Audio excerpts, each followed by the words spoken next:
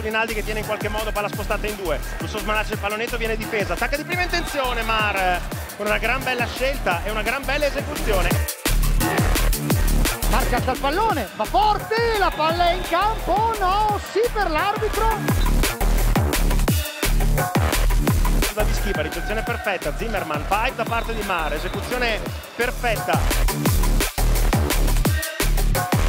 Si va poi da Rinaldi con la pipe, murato. La Gunza forte, Federici bene in ricezione, Zimmerman in 4 per l'attacco di Maar.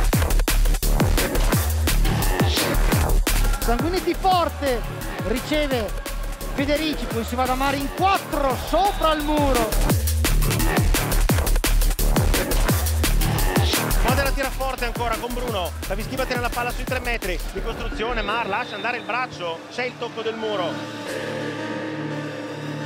Adola Gunza ancora forte, la ricezione di Schiva, palla alta in 4 per Maar, grande colpo quello di Steven Maar. Forte, la ricezione buona di Schiva, palla in 4 per Maar, ancora a segno Maar. Schiva fortissimo, si oppone in qualche modo Rossini, poi Marescial appoggia contro il muro, può rigiocare Modena, lo fa ancora con Marescial, murato da Maar. Il vero Volley che è stato sotto per tutto il quinto set, si trova avanti 17-16.